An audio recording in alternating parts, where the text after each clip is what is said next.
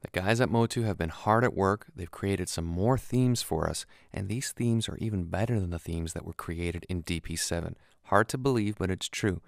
Now, some of you might be asking, what is a theme and why do I need to change it? Well, a theme is just the way in which you're viewing all of the wonderful information in your audio session in DP. So if you're tired of the colors and you want something different, well, that's available to you. Great. How do we change it? Well, all you do is go to the preferences and under display, select themes.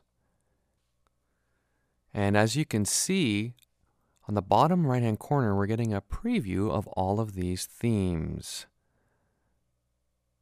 Pretty cool, huh? And I'm going to select one of these themes.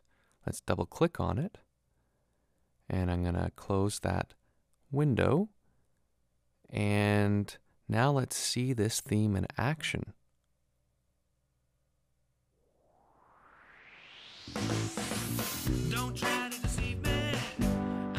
Pretty nice, except I don't like the color of the meter on each one of these faders, so we can even change that.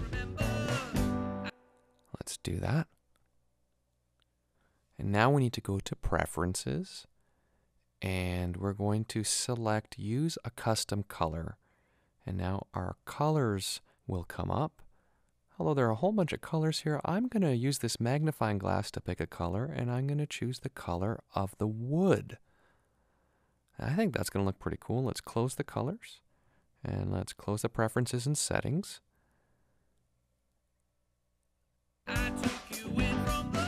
Now we got brown meters. Check this out. That looks really cool.